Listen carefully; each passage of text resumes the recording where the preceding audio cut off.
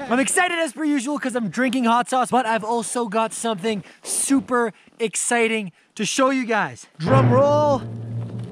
Christmas has come early. I was sent a brand new camera. Not only just a camera, an Insta360, a 360 camera. If you guys have been watching my channel for a while, you know that I've been filming on a GoPro 7 Silver for the entire time my channel's existed, and I haven't been able to afford a new camera. It was a huge blessing to receive this thing. There's so many different mounts, angles, kind of shots I can get, and it's really, really high quality. Look at this thing. It's like looks, I'm still coughing on hot sauce. Looks so futuristic, eh? It's about the size of my finger. What I want to do today is pretty fun. I'm gonna run you through the different ways I can mount the Insta360, and then you guys can tell me in the comments which mounts were your favorite and which ones you'd like to see the most in future and upcoming videos, because I want to give you guys more of what you like. Mount number one, probably the most legendary mount that Insta360 offers. It's an extendable pole mount, so hopefully that shows up okay on the camera. So it basically screws on. It's got threads, so it threads on. This is an invisible selfie stick. I was so stoked when I checked out the view with this. I was going pretty crazy. I couldn't quite believe how cool it was when everything was in 360, but this thing's telescopic, so I can fit this right in my pocket. These kind of poles are always easier for snowboarders to carry around than skiers, because with skiers, you gotta worry about your actual ski pole. But this thing's long. It's about 4 feet long, 4 foot long pole, and it's completely invisible. So it extends and it films 360. So basically you can hold it any direction you want, any way you want, over your head, straight out, sideways, behind you like this, straight up. It doesn't matter. That's what's so cool about a 360 camera. And it makes this entire stick invisible. This one's really useful if you're filming in follow cam like this, like if you're following people in a follow cam. The issue with this is it's hard to do like a selfie stick because it doesn't curve up. But don't worry, they were thinking about that. You're not gonna film in 360 all the time. It can't really be your complete daily driver because 360 video takes up a lot of storage. I'm talking gigabytes per minute, like it is crazy, but it's filming everything. In the snow bundle, you get this nice pole mount.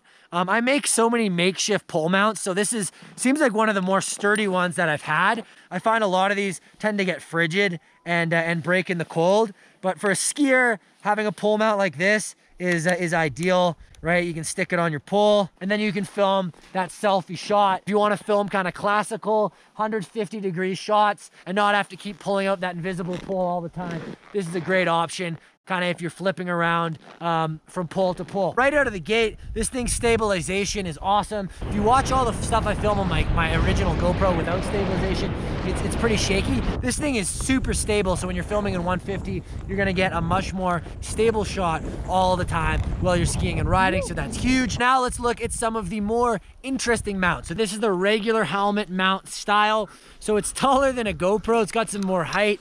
The weight feels not really too much different anyway. Still feels solid and easy to have on my noggin. Cool thing is with this mount, you're still getting that classical forward view, and you're getting also reverse view if you're in 360. So this is a regular helmet mount, works on all your normal GoPro mounts. They're super sweet. If you got GoPro mounts already, you just pop it on your GoPro mount. Bob's your uncle, you're good to go. So this is the regular head mount, but it gets more interesting. Trust me, people, it gets more interesting. Check it out, people. I'm a baby walrus. Baby walrus. Baby walrus. Baby walrus.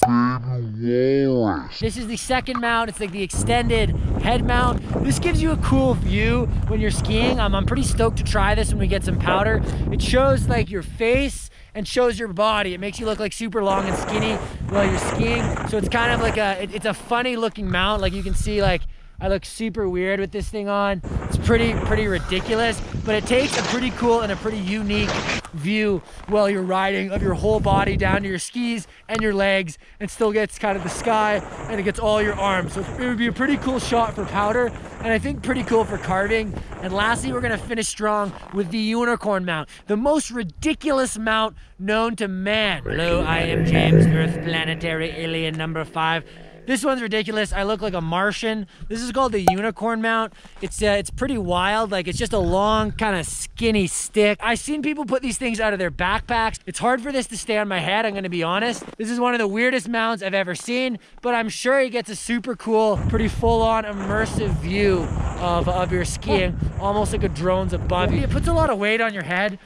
So I'm not gonna, I didn't want to ski with it too long, but it holds a lot of weight down on my goggles and on my face. So I'm gonna get this thing off my head and put one of the more normal mounts back on. The snow bundle came with a chest strap too, chest strap on, Insta360 on. I'm not gonna show you guys that, it's pretty straightforward. Goes over your shoulders, looks like a bra strap. I think it looks dorky, but it gets really good shots, especially when you're carving. It really shows your skis and the angle of your edges. So chest strap's always a good one. That's all there is to it, guys. I had loads of fun testing out all these mounts with you. You guys, the viewers, are the reason that I'm doing this, and I really want you to be part of the decision-making process as I grow this channel and I start using like more methods of filming and become a better filmer in general. So let me know which mounts you like best, which mounts I should use more, and maybe if you guys have one of these 360 cams, shoot me a comment or shoot me a message. Let me know some techniques that are cool for skiing or for other sports. Like, I'm pretty excited to use this thing in the summer as well. Let me know in the comments which field of view, which mount, which style